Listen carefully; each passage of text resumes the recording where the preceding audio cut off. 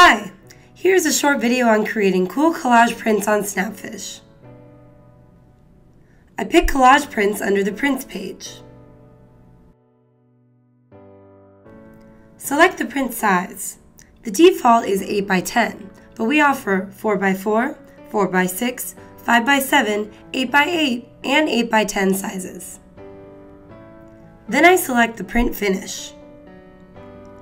Beware that the choice of finish may impact store pickup options.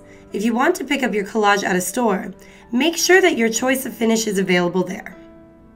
By the way, I can change the size and finish later in the Builder tool as well. Let's create it. That takes me to my photos to select the photos I want in my collage. Let's select some photos and add them.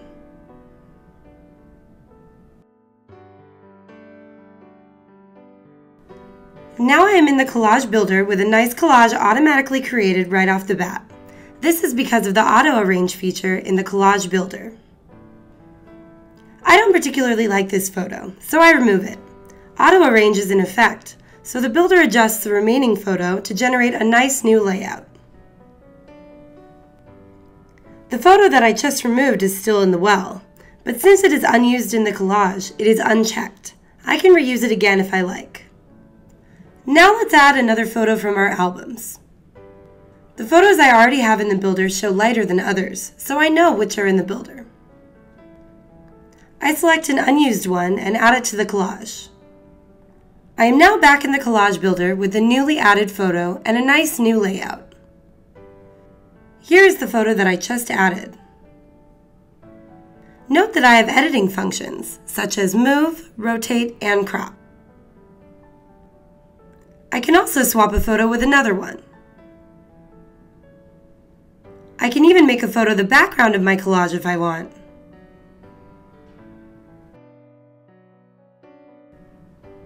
The default orientation is landscape, but I want this collage in portrait mode, so let's change it.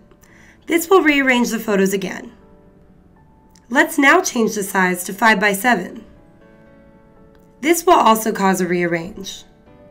It is best to decide on the size and orientation early on in your design, since these changes impact backgrounds, text, and embellishments.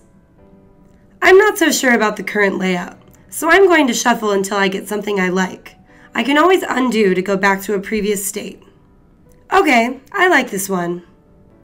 The Collage Builder also offers static layouts. If I don't like the automatically generated layouts, I can always use one of the fixed layouts from here. Now let's pick a background.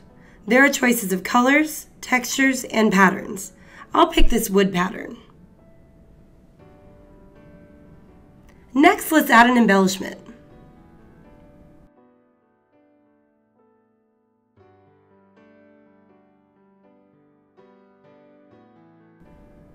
I resize it and move it to where I want. It is on the top of the photos. I just have to shuffle again to come up with a clean arrangement that leaves the embellishment alone.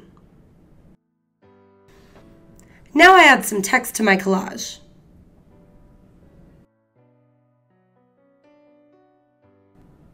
I can change the text size and font and move it wherever I like.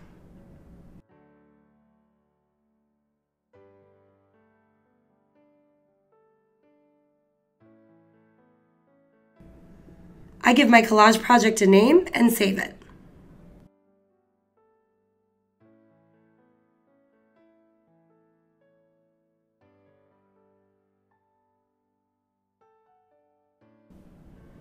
Now I'm ready to review and buy. Let's add it to the cart.